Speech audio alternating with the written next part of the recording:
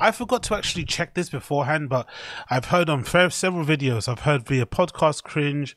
I've heard now through the forums and other places. People keep mentioning that the comment section of the recent episode that features Andrew Schulz on the JRE is some of the best comment section stuff that people have ever seen. The jokes write themselves. So, as we open the show, I actually want to check this and see for myself if the jokes, if the insults, if the ha-has, if the he-he's about Andrew Schulz on JRE are true.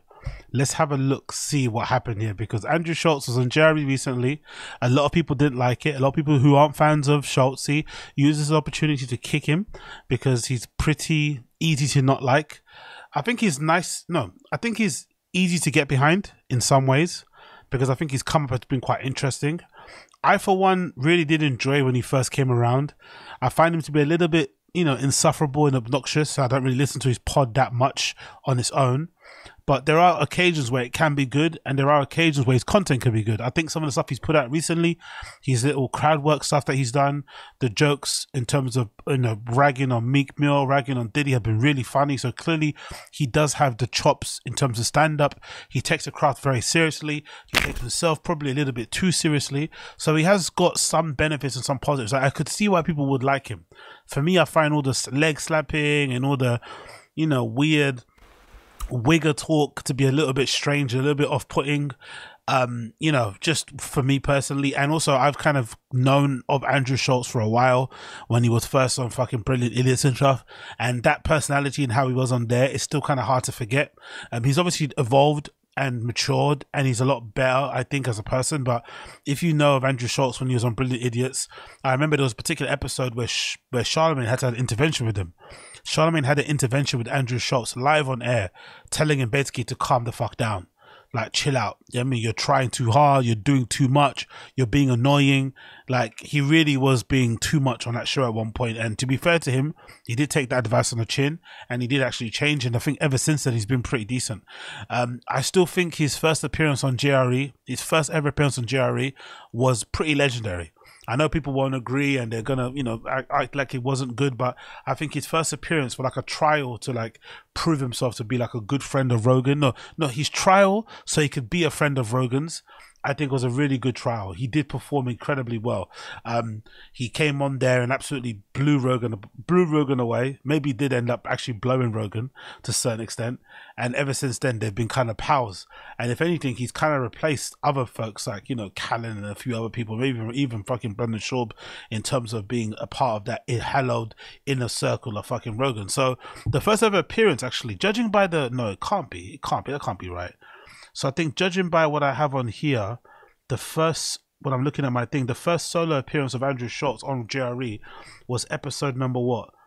1265. That was the first ever episode. So I think that episode for me personally was one of my favorites. I think he did really well on there.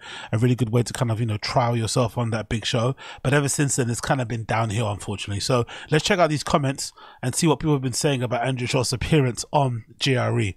It's going to be interesting to see. Well, I'll go on from here. Big up everybody in the stream chat. Appreciate you for tuning in. Big up Joel from MIA. Thank you for hanging out, brother. Good to be here. I'm happy you're here, and I'm happy we're here together. Big up Ruben Rivera. Big up Josh C's. I see you too. Big up All Mike. What's that? All righty as well. Wagwan. Hope you're well. Hope you're well. Let's read through the comments here regarding Andrew Schulz's appearance. Look at all the times that, oh my God, this is going to be a good one. Look at this. This is going to be good. So look at the comments. First one, Andrew's the kind of guy to go ask your girlfriend everything is okay between you two when you're not around.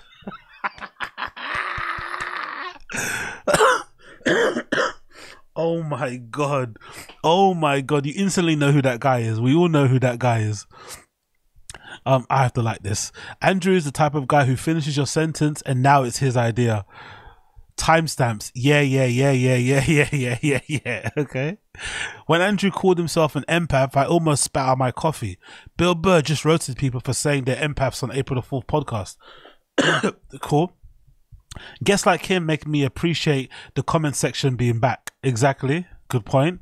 Andrew looks like he went to do a show in Germany, then escaped to Argentina. Amazing. The amount of times this dude says yeah should be outlawed in all 50 states. I didn't even notice that. I didn't notice he has a tendency to do yeah that often. to drop the years. Really, I didn't notice that at all. I'm not gonna lie. That's something I have never noticed. Let's actually go back to those timestamps. Let's see let's see these timestamps. Yeah, exactly. You're just like, and it's not just there. It's everywhere. My Fox News, CNN, everyone. There's raids at Diddy's house. How does a guy like him? Like, I'm trying to think. Respect. Giving respect, getting respect. Making sure that you cover all your statements. Like if you say something, you have to make sure. Okay, we have to get that one on streamable.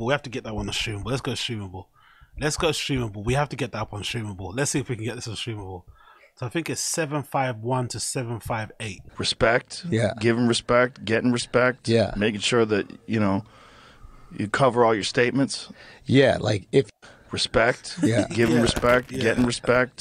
Making sure that you cover all your statements. Like love it. Let's go back to the comments. Andrew's mustache isn't allowed within 500 feet of a school. Oh my god, brilliant. Andrew Schulz is the type of guy that wakes up his family to let them know he's going to sleep. Big up Patrick Rambles. Schulz looks like he's going to release a book titled My Struggle. Andrew Schulz is the kind of guy to go to a Gangnam Style, the kind of guy to do the Gangnam Style in the club. 100%. These hate comments have restored my faith in humanity. 100%. Andrew's the exact type of guy that thinks comedians are modern day philosophers. Like that one. When is Joe going to get 50 Cent on? That would be a great episode. Shut up. I don't know how Joe is able to focus and talk with all the years and Andrew talking over him. Andrew is the type of guy who makes you like every comment in the comment section. Yep. Andrew is still auditioning for Inglourious Bastards. Lols. Andrew's the type of guy who thinks his podcast is worth 300 million but settles for being an employee. Shane Gillis.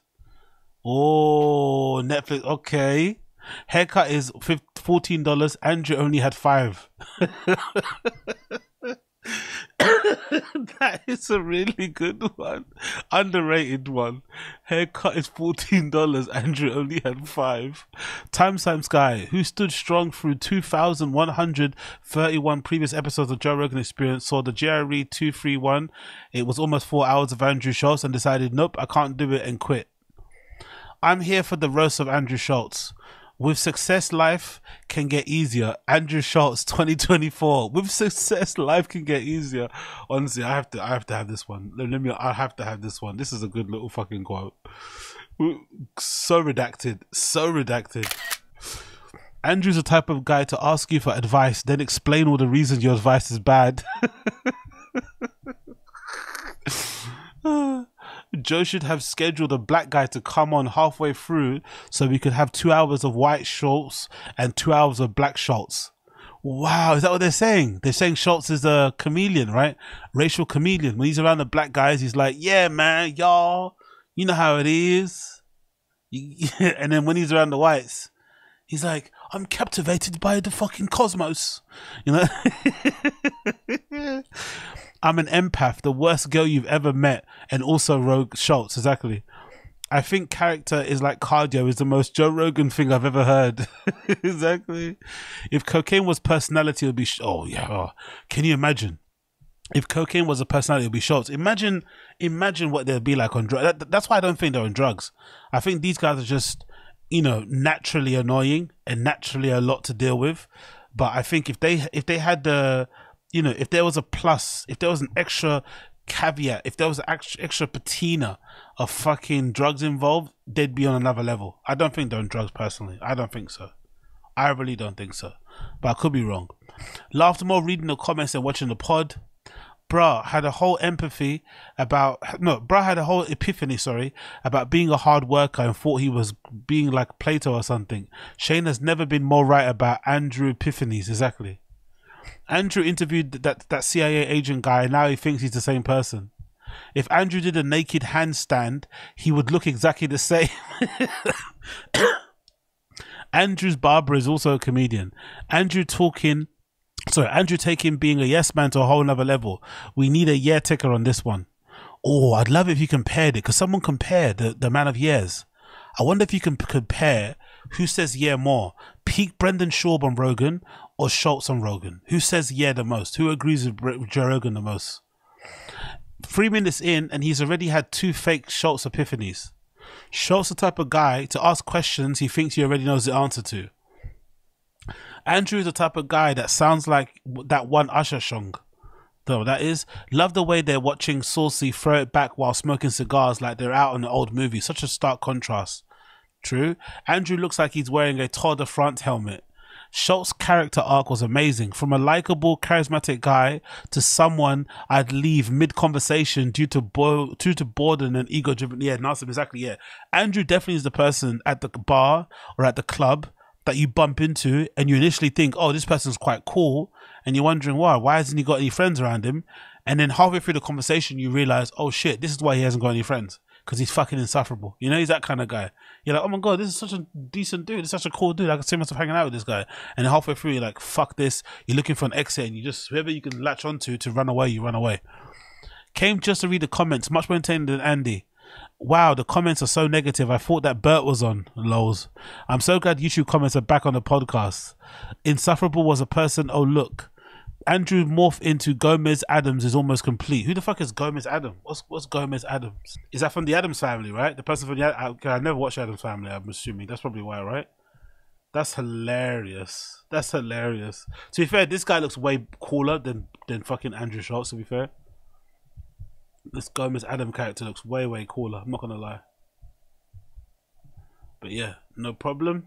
Let's continue with the Schultzy roast.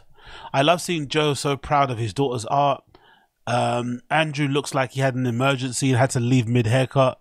Andrew's the type of guy to close the fridge door with his hip.